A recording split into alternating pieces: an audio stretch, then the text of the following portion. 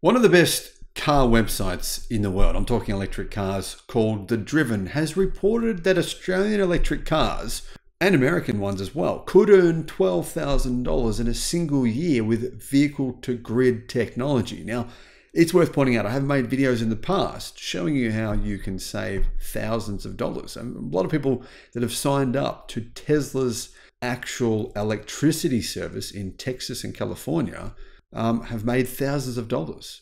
But it's not just America where you can do this. There's other countries as well. Those include Europe and now Australia. Hello, my friends. Welcome to the channel. I'm Sam Evans. You're watching the Electric Viking. It's great to see you. Just want to say thank you to everyone who's subscribed and supported the channel over the last 12 months. For me, it's been a crazy year. I've had a few ups and downs and crazy dramas. And one of the things I've noticed is my electricity bills, which have been relatively high. However, a new report from the Australian Renewable Energy Agency has found that a fleet of EVs used to supply frequency control ancillary services, or FCAS, to the national energy market could generate $12,000 per vehicle in a single year. The staggering findings are outlined in a new report, says The Driven, insights from the Realising Electric Vehicle to Grid Services project that looked at the changing habits of electric car drivers, the probable bidding capacity, and the potential business case for fleet operators to bid into FCAS markets using vehicle to grid. To be honest, this reminds me of what I've been hearing from people this year. There's been a few power outages here in Australia. We've had things like wind events, floods, fires, which have caused major power outages. But people with EVs, in particular, have been able to run their own electricity in their houses for days, sometimes weeks, using their electric car to power their house. Pretty amazing to have that ability. But to have that ability to do that, plus make money for you at the same time, well, that's what this is all about, really. The trial looked at some of the impediments to vehicle-to-grid technology and how new systems such as operating envelopes could help accommodate high local demands when overall network capacity allows. It looked at how a business case could be developed in the context of fleet operators accelerating the electrification of their fleet, and quantified the potential economic value and the user experience of vehicle-to-grid technology. What it basically found was the average EV can earn $12,000 participating in the energy market based on 2022 data and use just 1% of the EV's total charging energy. Now that sounds quite incredible, doesn't it? It sounds, to be honest, like it's quite mind-blowing. There are 10 markets in the electricity grid, which helps stabilize both minor and major variations in grid frequency with varying response times from 1 second, 5 minutes. So this is basically helping to balance energy in the grid. It's sort of like you would operate as your own peaker plant. Using 2022 FCAS market data and the real-world charging plug-in times of the commercial EV fleet, Energia, the company AEMO commissioned to do the analysis, was able to calculate what the revenue from vehicle to grid would have been per vehicle.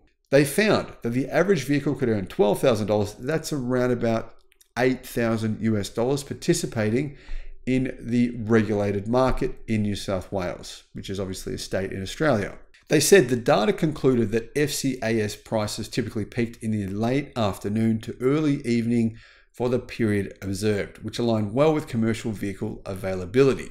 Furthermore, the revenue that can be earned is further limited by the capacity of the charger. For example, if the charger capacity was raised to 15 kilowatt, the 60-second raise revenue per vehicle would increase to $5,600. So this is one thing you need to check, right? Vehicle to grid. So how fast can your car actually charge? Or how fast can your car send energy from its battery to something else? That could be to another car or to a house.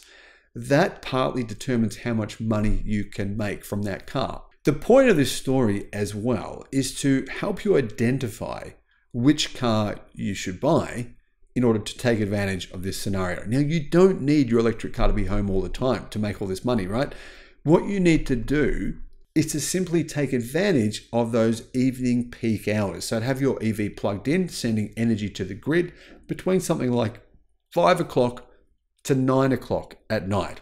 That's really when you make the money. With Tesla's Powerwall, with their virtual power plant, the same thing applies. Most people need energy from the grid at that time of day. That's when you find power plants need to jump in and use peaker plants.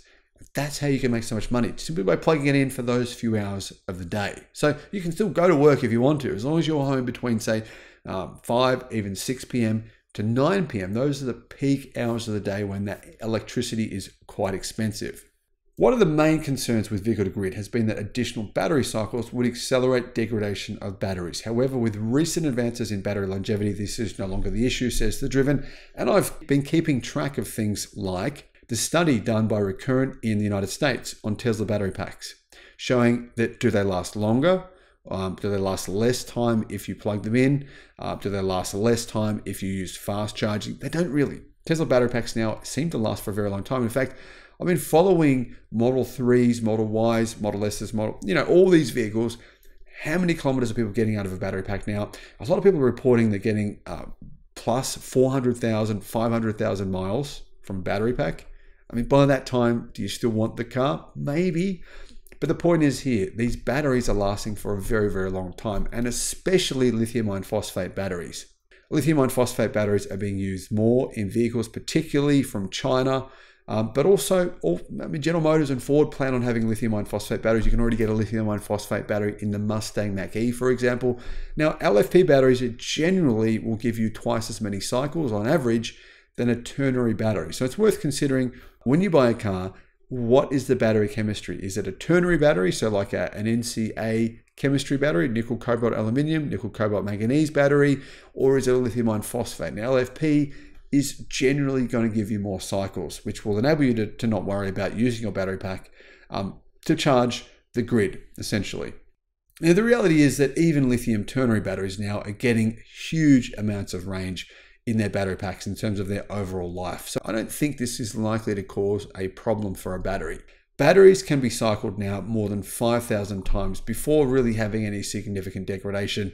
So yeah, I mean, you're talking decades. Earlier this month, Octopus Energy, partly owned by Australia's Origin Energy, launched the UK's first vehicle-to-grid tariff, offering free charging for EVs if the customer allows the energy provider to utilise their vehicle's battery to export electricity back to the grid during peak demand hours. So it's another way that you can save money. There are currently around 20 million light vehicles in use in Australia, says the Driven. If they were all electric and each had a 50 kilowatt hour battery pack, which they don't, they would have a bigger battery pack than that most likely. But if they only had 50, the national fleet would effectively represent 1,000 gigawatt hours of storage. This would be a lot more battery storage than all of the battery storage combined that's currently in Australia. So it would be a massive amount. Now, here is what Climate Energy Finance said about this study. Batteries on wheels, electric vehicles, should be viewed as one of the most important enablers of the full decarbonisation of the global energy system. Our energy security is undermined by a record of 60 billion per annum of oil and diesel imports. And this is referencing Australia. Electrification of everything, including transport, will be a huge technology and decarbonisation enabler. He said that historically the Australian energy market operator has framed the growing EV fleet as a problem because of extra energy demand. However, it should be viewed as an enormous enabler. So a lot of people say, if we all had electric cars, the grid couldn't handle it. Actually, the grid would be much better off. I mean, even if only 50% of all EVs were connected to the grid, this would enable the grid to balance itself. We wouldn't need peaker plants, coal peaker plants, gas peaker plants. The grid would be able to be almost self-sustaining simply using wind and solar. Even if the primary option was only solar, which obviously doesn't work during the nighttime, the battery storage would be more than enough to get us through the night. This is the future of the global energy industry, a situation where probably most of us won't be paying for electricity. It'll be essentially free. Now, Tony Seba has mentioned this on a few occasions. He's referenced how this will benefit us as consumers. I think it's a huge positive. Focusing on vehicle to grid is very, very important for car manufacturers because this is what enables this technology to really benefit everyone. Thanks for watching.